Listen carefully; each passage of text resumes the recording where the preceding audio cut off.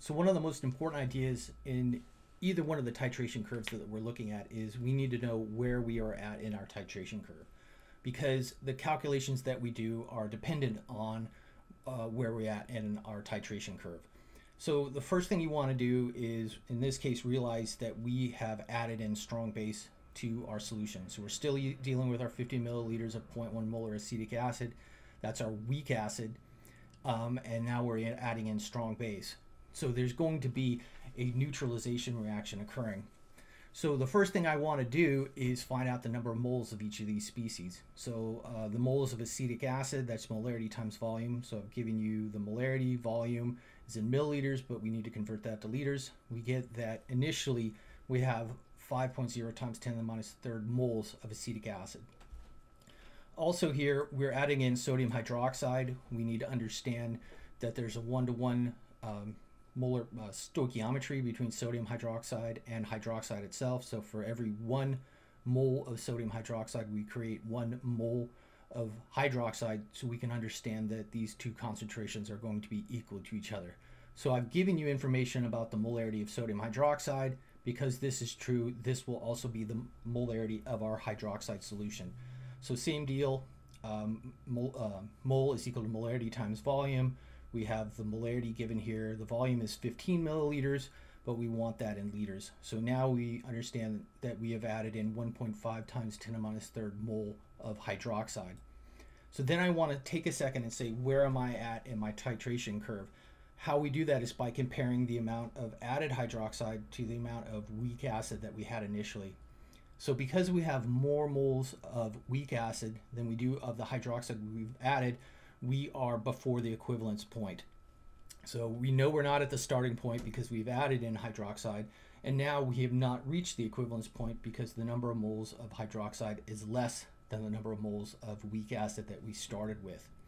So what we want to do now is find two things. How much weak acid is left, or how many moles of weak acid are left, and then how many moles of conjugate base have we made.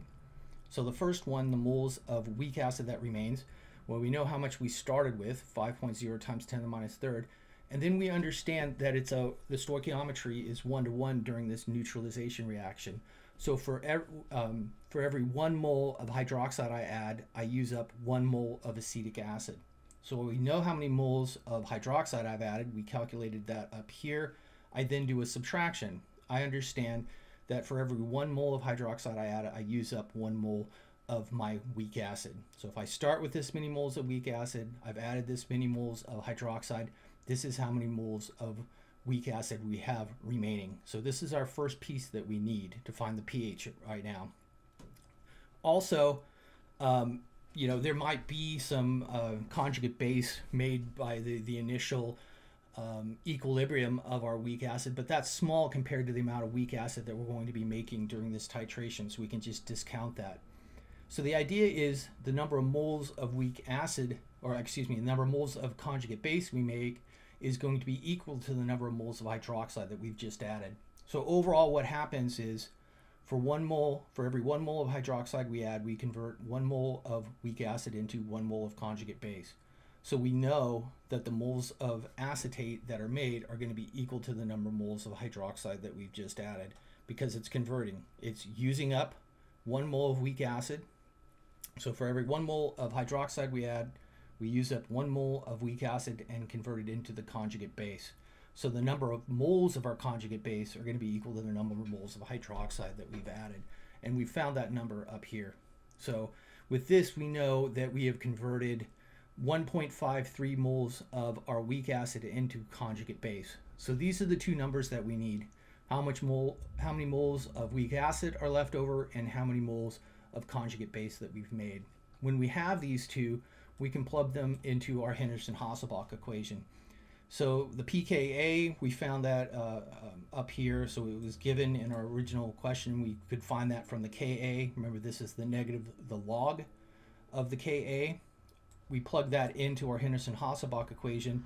And here with the conjugate base and the acid ratio, these can be molarity or moles. So you can see that this is really nice for us, especially in a titration curve, that we don't need to convert these moles back into concentration, because one is divided by the other. We can keep these in moles.